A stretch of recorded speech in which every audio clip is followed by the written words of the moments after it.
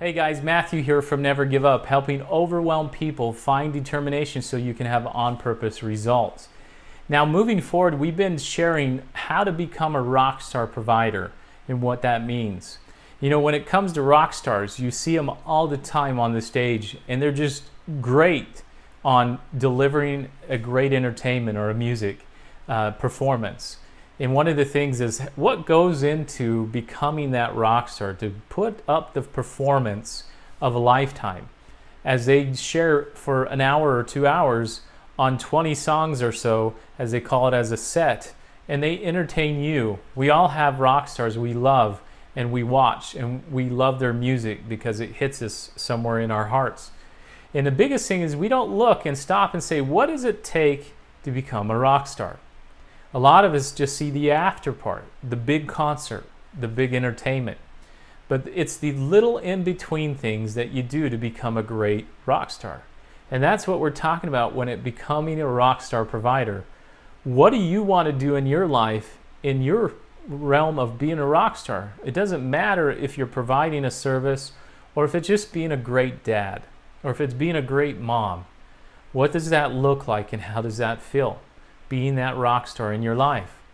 So we're bringing these videos for that purpose, is helping you as a provider, because a lot of times we forget a coach needs a coach or a rock star needs a coach as well.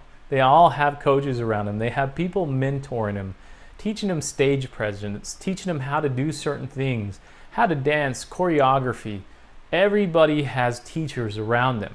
If you don't, that's something I would encourage you to do, is look for teachers or individuals that can help you mold you. So today, the next video or the next concept I have for you is really exciting. It's my favorite. Keeping the vision alive. That is the next value that I have for you on how to become a rock star provider. So when it comes to keeping the vision alive, I've, over the years, the last 4 years as an entrepreneur and years before that, and many failures as an entrepreneur I've had, and continuously as an individual in my life, it's just keeping the vision alive, saying as a father, as an individual, what is the vision that I have as myself? Who is Matt and where am I heading? What does I want for my life? How do I want to make impacts in my journey in my life? And what do I want to leave as a legacy for my kids? So keeping that vision alive, it's not about millions of dollars. It's not about making great fame.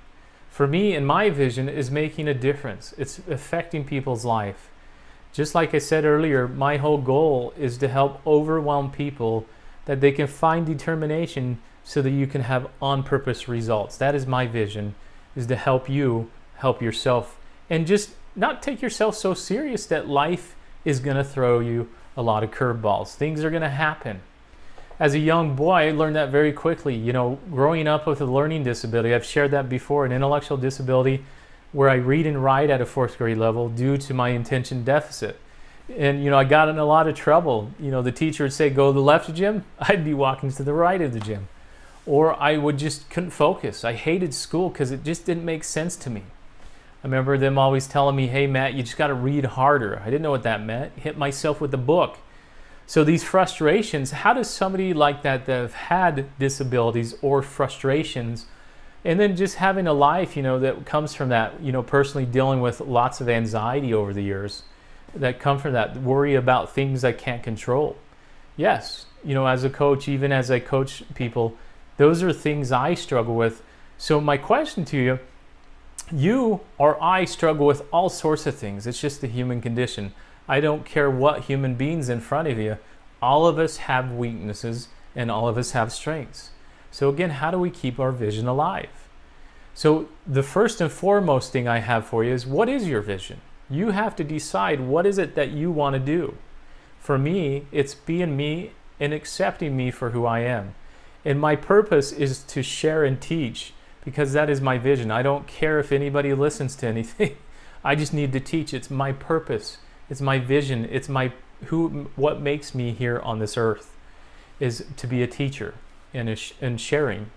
And number two, to keep your vision alive is just go do it. Because we think about things all the time and we want to start something, but we step back because of the fear of failure. At the end of the day, my whole life has been about failure. I flunked school so many times. I flunked a lot of things growing up, and I failed at business a lot of times as well, because it was just, I says, well, why can't I do it? And I'd run and do it, and eventually I fumbled into success. And that's something I really value on keeping a vision alive, is just get out and do it. Nobody's going to help you. You have to get out and do it. I see a lot of my friends that are entrepreneurs and a lot of individuals I've coached over the years, they'll hold back until it's so late. They start having an idea in their 30s, and by the time they're 45, they're finally getting to it, because they took so much time worrying about what others will think.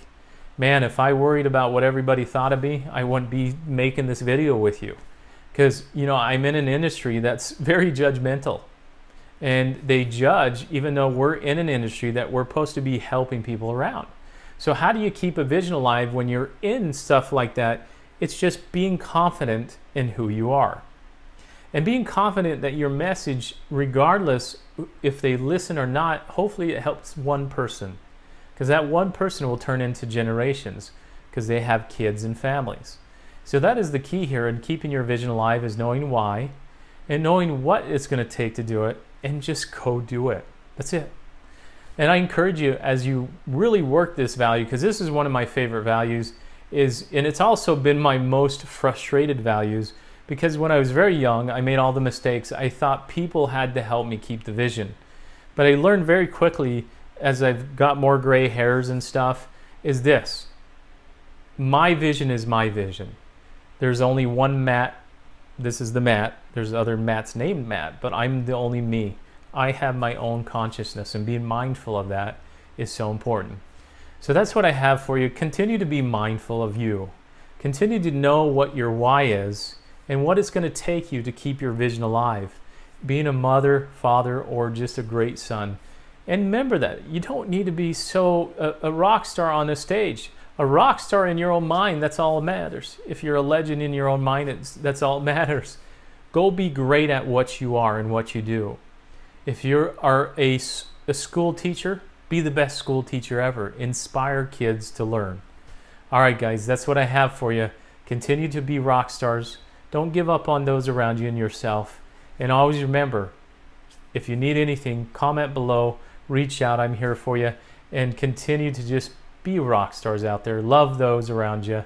All right, guys, take care, and God bless.